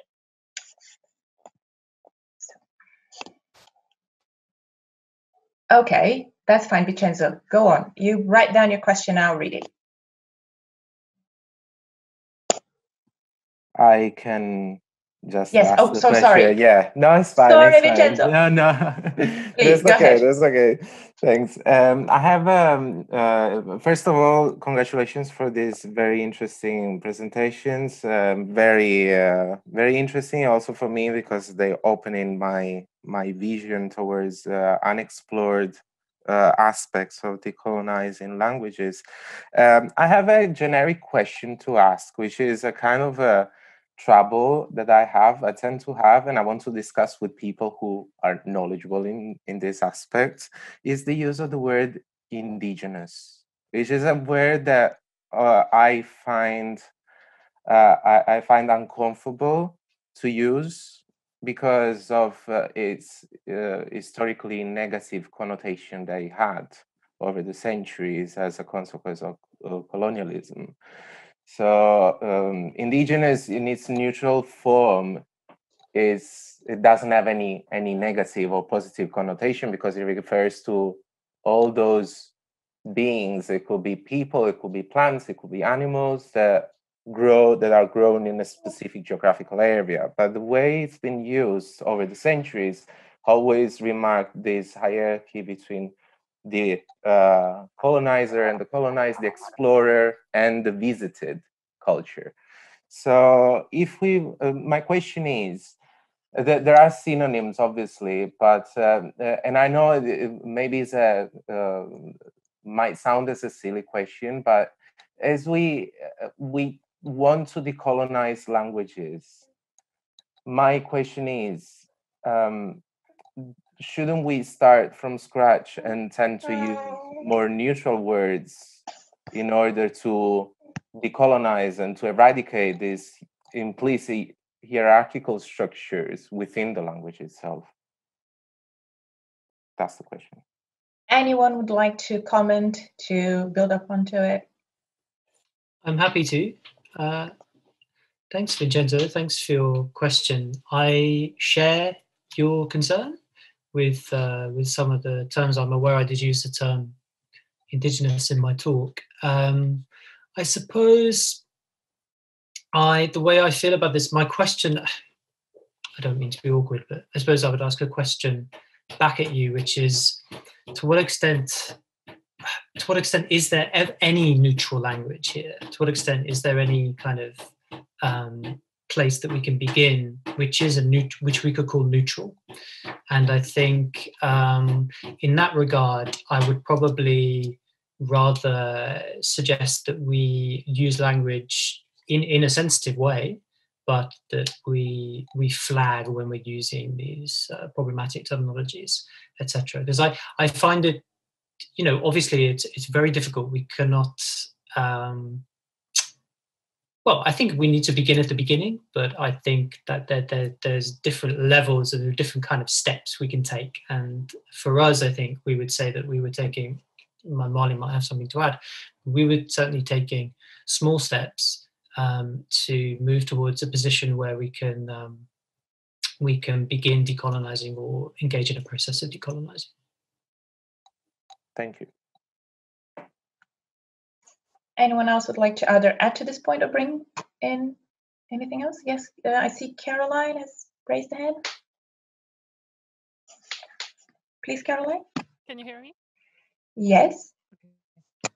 In terms of neutral language, I was actually thinking that perhaps the camp franglais and this idea of contact languages that Ruth was discussing could be something to incorporate more in how we teach language, because we're always teaching. For instance, I teach French, and it's always proper French, but actually that's not how people speak. So I always include a lot of slang, a lot of different words from different countries that we have incorporated, in the sense that it's not a neutral language, but it is a language that represents this kind of evolution and mixity.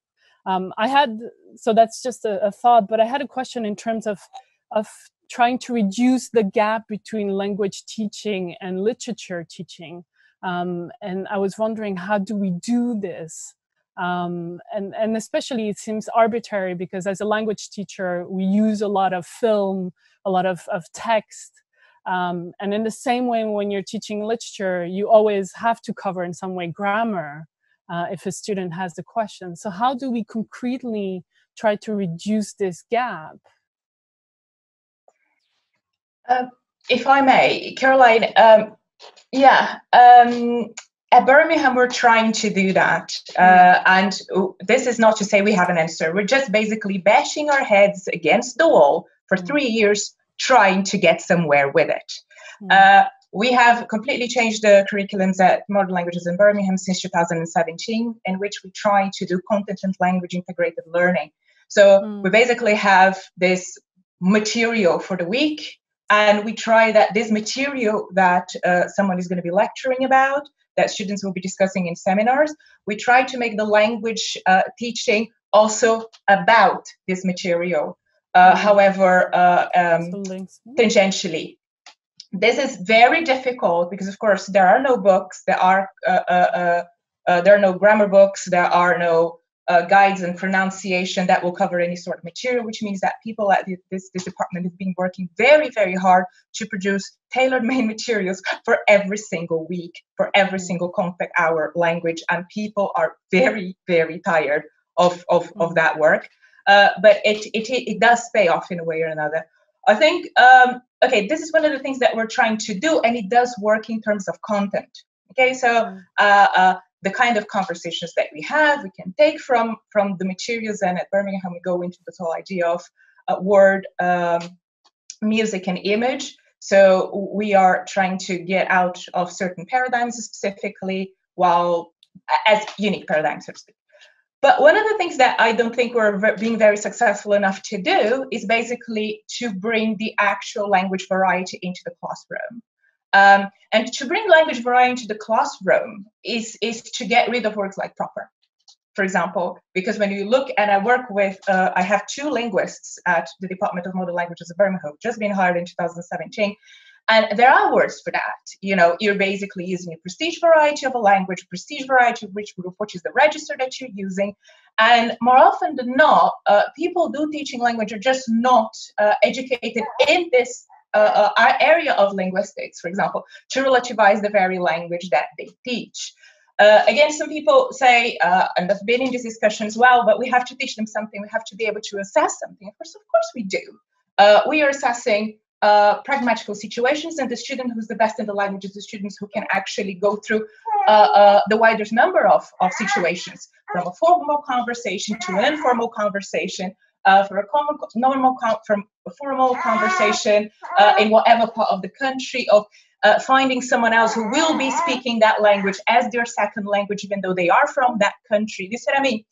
And those are questions that I am learning to address a bit with my colleagues in linguistics.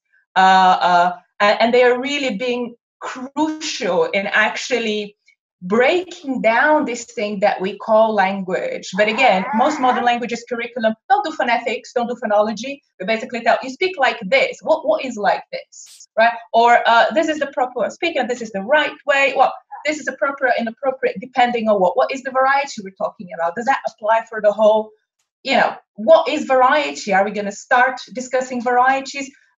Because I have encountered students who have been, and again, I do Portuguese, but I have one of these modules where everyone can take it. Someone who basically thought, a student, I came here to learn and to talk about proper French. So this thing that you're bringing up is not proper French, because the idea of French is the Parisian French of a certain social group. And again, it was a year 2 student who took French as an advanced language. So someone who already spoke French, someone who's already been 1 year at the university, and someone who wasn't aware of those things. And I think part of my paper with Joe talks about precisely that. Is, for example, me sitting back on the learning chair and coming with my colleague in linguistics, say, help me here, because what do I say to them? What is the terminology that is the most constructive for me to be able to transmit something that I already tell them is relative, and it will relatively, PSS, for example, again, assessment problems being other set of things that I and many other colleagues have been sitting through and say, okay, what do we do about this? So this is a bit about this kind of, and I'm really, really sorry that one of my colleagues in linguistics that was going to present her paper can't do it because she's on annual leave, which is precisely one of the issues that she's going to be talking about, Dr. Alice Gore. About the indigenous languages, I find it, yes, new terminology. I love the idea of terminologies, Vincenzo, and I really believe that sometimes we need new terms to deal with things anew. And I'm not at all close to that. And I don't have specifically, I use, and Joe as well, in our paper, we use indigenous in the way that people talk about non-European language, which is really interesting because, well, what are we going to call Occitan, for example? Is an indigenous language of France? Or are we going to call, you see what I mean? Because it's French, the modern language that gets taught all over, but Occitan is what? Oh no, Occitan is not an indigenous language, but Tupi is, Guarani is. And again, these are the right questions for us to ask, because we might, even though we might not have an answer to them, the fact that we ask them, and we ask them together with our students, I think, is a fantastic step forward. And again, we ask them together. Someone may have a tentative answer for those questions. And there is someone else with them.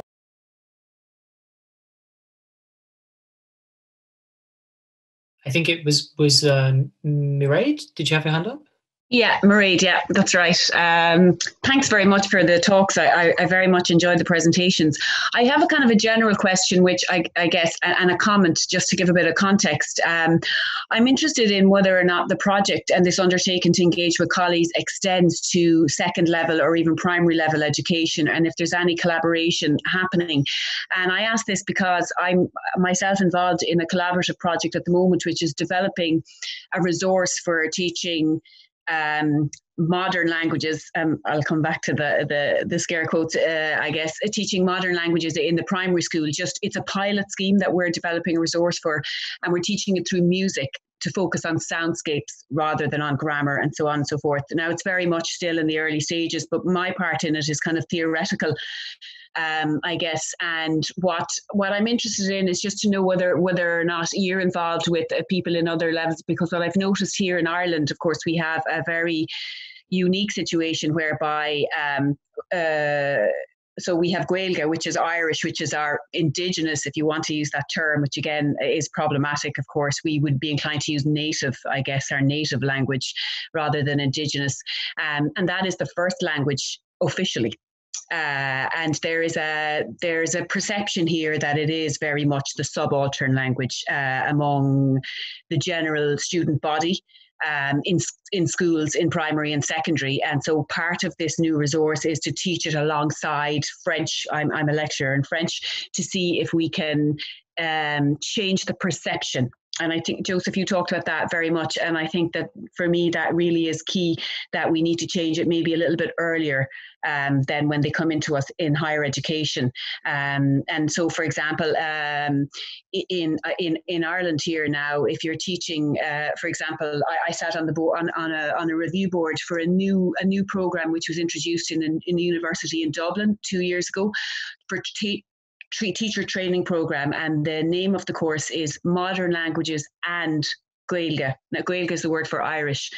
And so I argued for a change of the name and that it should be just Modern Languages, because Irish, being like a European language and one of the official languages of the European Union, is a modern language, is what I was arguing. And so there was a big debate there among colleagues, and it was decided to keep the distinction between modern languages and Gaeilge. So this is really a very big debate over here, and I'm just wondering whether or not it has extended in your own research to the kind of primary and secondary level. Thanks. Here.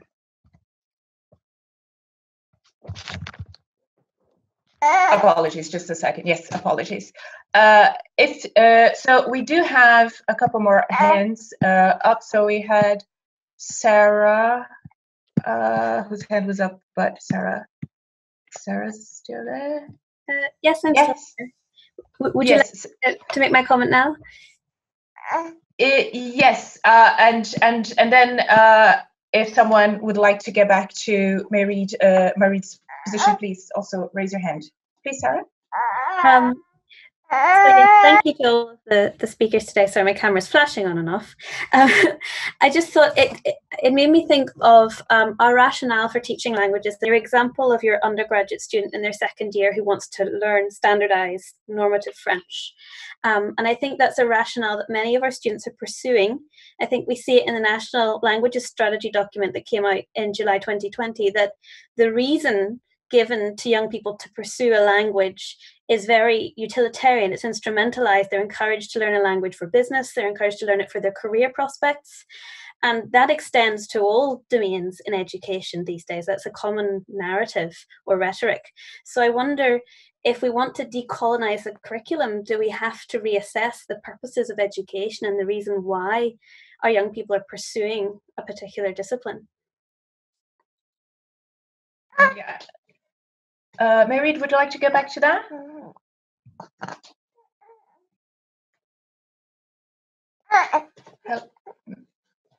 Mary? I'm sorry. Hello? Yeah, sorry. I was just saying. I think that that's kind of what I think that the key issue is, that we need to change the perceptions kind of globally and at an earlier stage, that like when they come to university, they come for a qualification that will get them a job, and they already have already formed a very clear perception of where the language can take them and what it can do for them. And the cultural competence element of language learning is just being neglected from kind of primary school right through. And then we're kind of throwing it in the year abroad, saying, you know, have a cultural experience, but it's not there from the beginning, I think. And Gita Jali? Hi, thanks so much for those presentations. I was nodding furiously all throughout. I was particularly interested by Joe and Emanuelle, your presentation about how we should look inwards as departments before we start thinking about critically engaging with the curriculum. And my question is about accountability. So how do we ensure that as decolonisation is a process and a practice, how throughout we ensure accountability? Because one of the challenges I found, so I'm not an academic or at a university, but I work with secondary schools, and I find that, you know, as you yourself pointed out, that what diversity implies or diversifying implies is an end goal that we can quantify and therefore be able to say whether we've done it or not. And that's the difference between diversifying and decolonising. So I wonder how, through bringing together groups of academics and thinking through these ideas and looking at it as a process, we can ensure accountability as well, that we are doing what we say that we're doing. I can respond to that, Emanuelle, if that's okay. Thank you. Yes, thank you for your question. I'm glad to hear.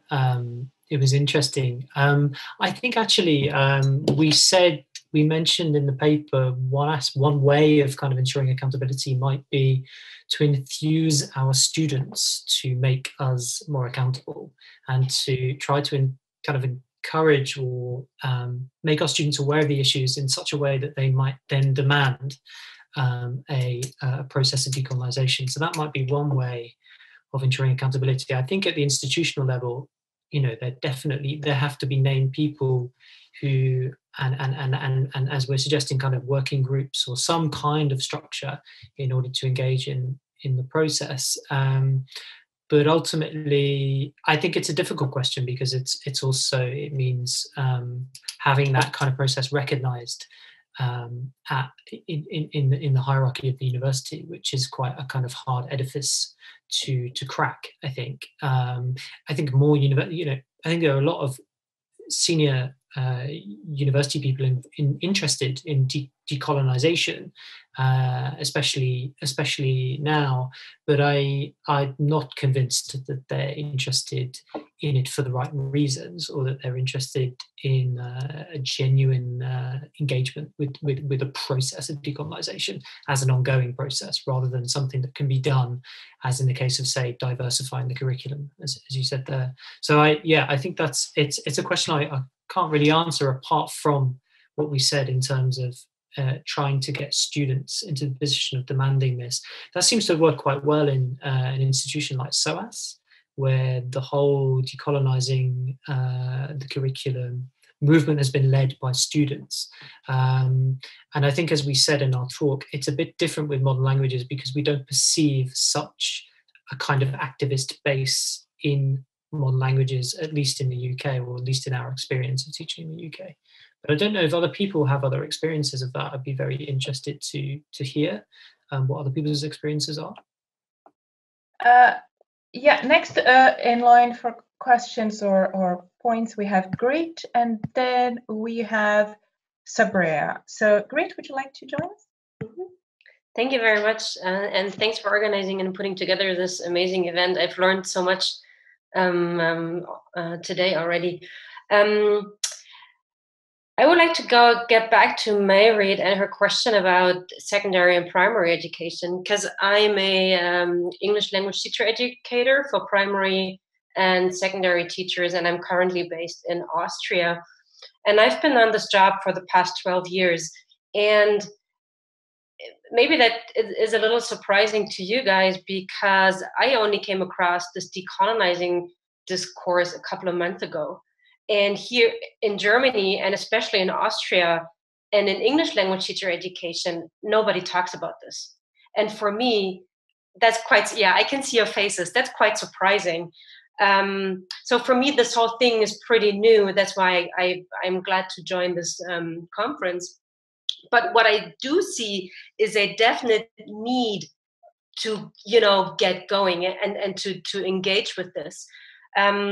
What is happening, though, is that we diversify curricula and kind of look at texts that are read in classrooms from a diversity perspective. Now, I'm pretty sure it's not the same as decolonizing it, but I think, for us, maybe this is the first step.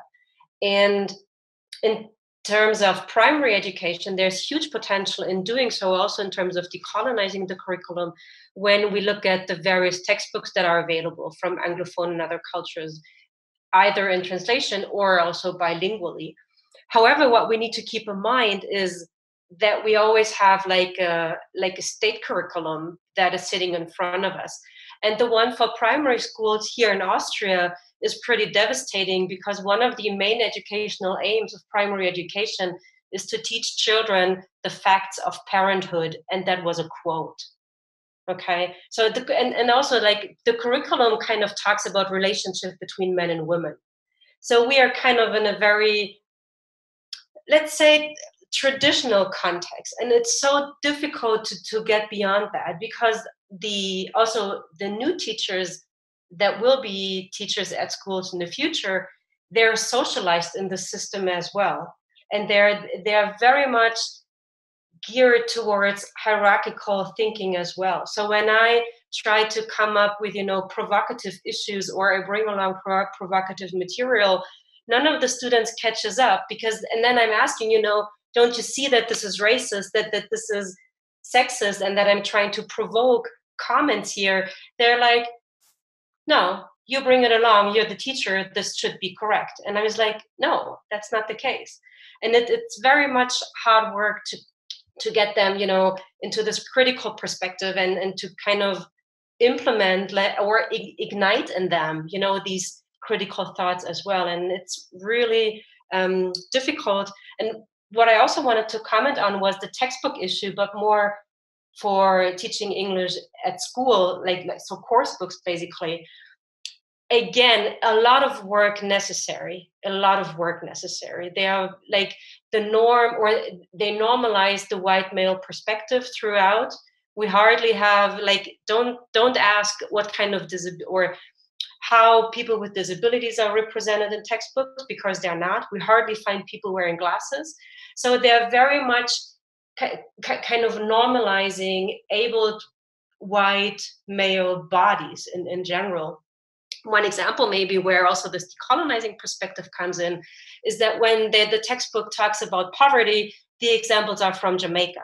And if we have people looking for a job, it's African Americans, right? So we have a very strong re-implementation of existing stereotypes, and it's terrible. I mean, textbooks, they really try to contribute to kind of, this more multicultural perspective, but it takes forever for them to get accredited and used in schools. Schools need to pay for them, and if they don't have the money, they use old textbooks.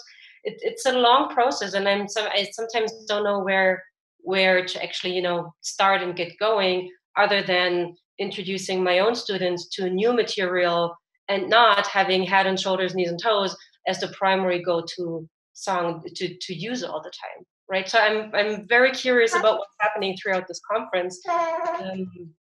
So yeah, thank you very much. I'm not sure this contributed anything or answered your question, Mary, but I think it absolutely contributes, Grace, because I think we're all here looking for each other as well. This is one of the reasons why we wanted to make a conference out of this, and we're very happy with the possibility of going online and having it done, is to actually us finding each other across borders, across what we can go across in the context of a pandemic, and enable us to learn from each other and to work together for us to advance questions in the ways that we can. I realize that we're almost 10 minutes over time, but can we just go until 4 o'clock so we can go to Sabri's question? And I would like to pose at least one question to Melisande before we go. So Sabri, would you like to join us?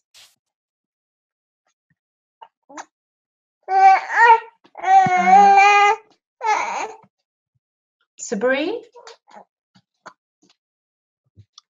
Can you hear me now? Yeah?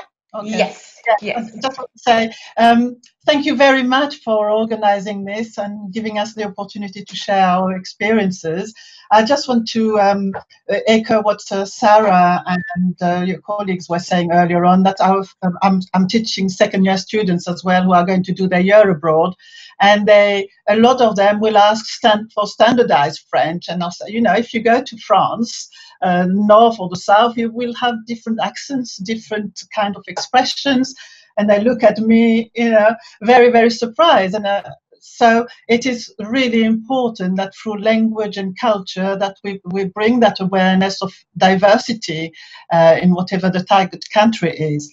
And the other thing I wanted to say that is I am very privileged because of being of Algerian background and seeing how the media kind of portray or produce stereotypes. I'm able to kind of give that awareness to my students. And when they're looking at a text from the media, they have to really analyze the text and the origin of the text. Who has written the text? Is it from a far right paper, etc.? Because I've had a few years ago students looking at migration and looking at sources from the far right and portraying immigrants in a very, very negative way. So it's really important in our profession that we deal with this kind of stereotypes, and we teach our students to be critical about their sources. So that's what I wanted really to say. But I think there's room for discussion, sharing our practices in language and culture. We are able to help our students navigate through this. So